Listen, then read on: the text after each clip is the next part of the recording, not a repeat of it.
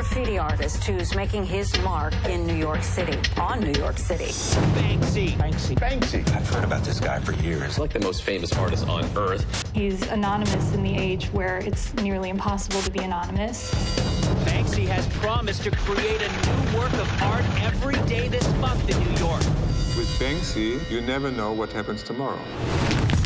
It's stopping people dead in their tracks. Banksy managed to create this huge installation on the Lower East Side without anyone seeing him. The audience participation was a part of this show. This is public art, public space for anyone to experience and to enjoy together.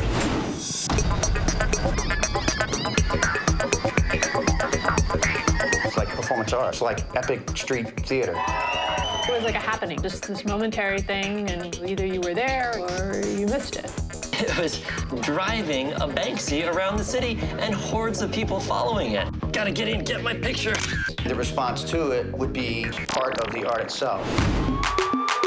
Not everyone is happy with Banksy tonight. NYPD is hot on his trail. The NYPD is vowing to arrest the artist. Police are still trying to track this guy down. You running up to public property and defacing it is not my definition of art. The twist in Banksy is that when he vandalizes your property, its value goes up. We trying to get some bread. This is my hood. So you want us to pay to take a picture? Yes. So people are taking Banksy's work. Guys, step back, step back. They're cutting them out of the wall, and they're selling them without authorization. This is the Banksy portion of the auction.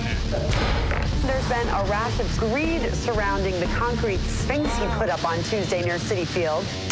You don't understand the social currency involved in this. Please put it back up.